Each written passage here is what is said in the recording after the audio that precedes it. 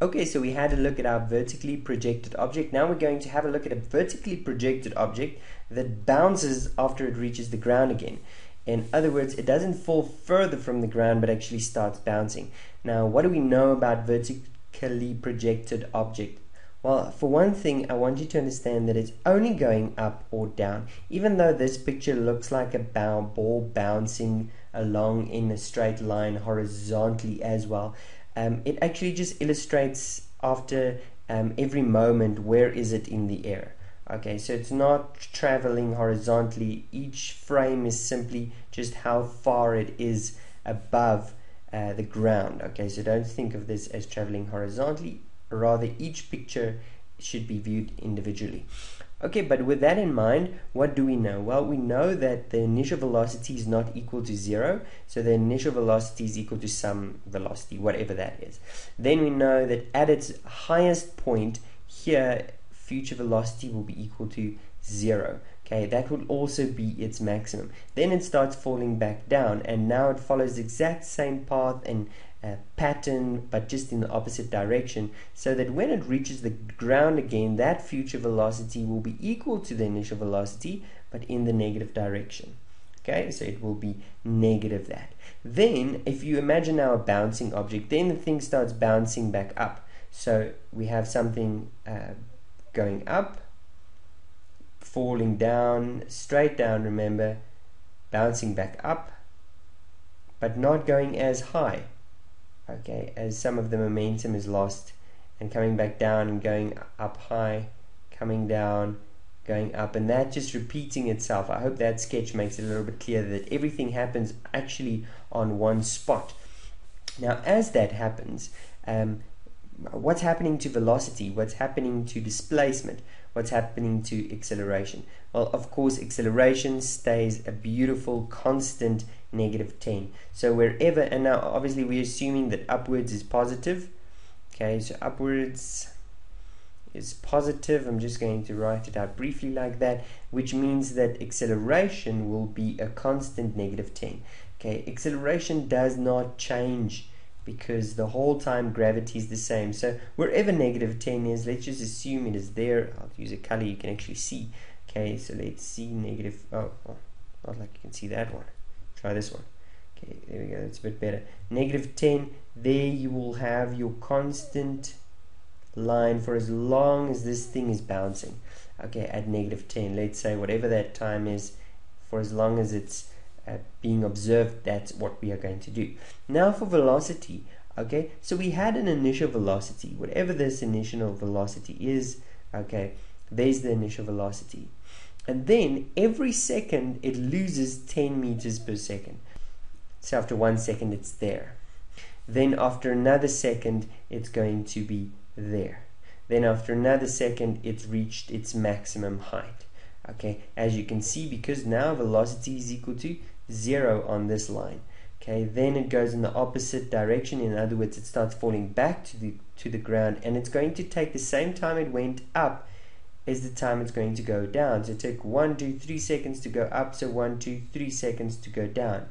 Now that it reaches the bottom, okay, and you can look at these arrows represent the velocity. You see initially the velocity is a bit large, then it becomes smaller, and then it's 0.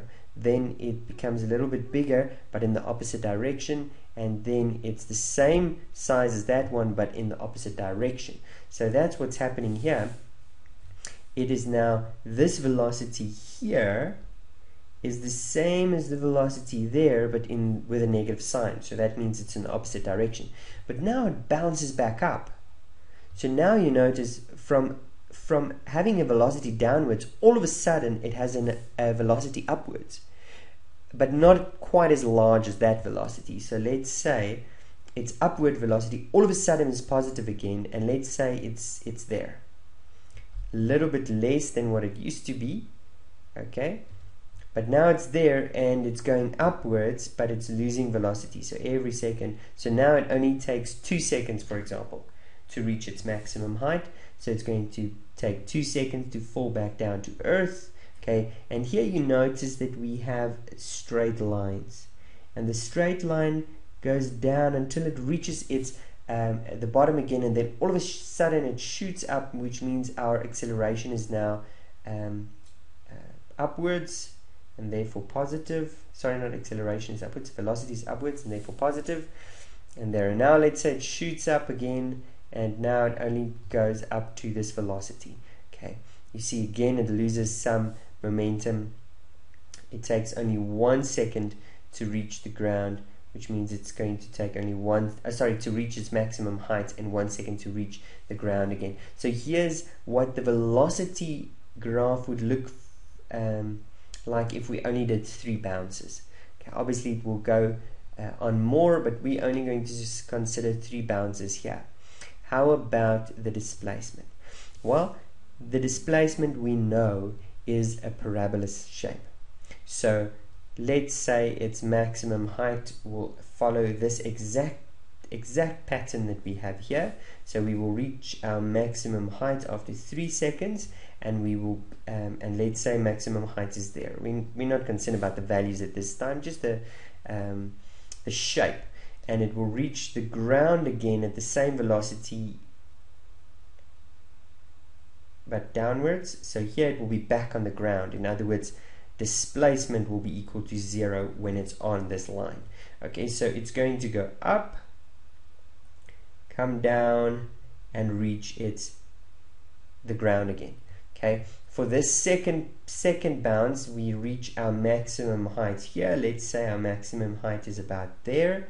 Okay, as I say, we're only looking at the shape, not necessarily the values, and we're back at the ground again here. So here you see we have what almost looks like a bouncing object, almost looks like the path of a bouncing object losing height. And for the last part, we reach our maximum height, let's say about there, going up, coming down. There's our parabolas. So these will be 3 different parabolas. Why would they be different? Well, each parabola is described by the function the displacement is equal to initial velocity plus times time plus a half times acceleration times t squared. Okay, so why do we have 3 different ones? Because remember, for each 3 the initial velocity is different. This one's initial velocity, the first bounce initial velocity is quite high. Okay, while the second bounce, his initial velocity will be a little bit less, and the third bounce will again be a little bit less. So this is an example of a bouncing object and what the graphs would look like. I don't think it's very difficult. I think you can figure it out quite easily, and I hope you enjoyed this video. See you in the next one.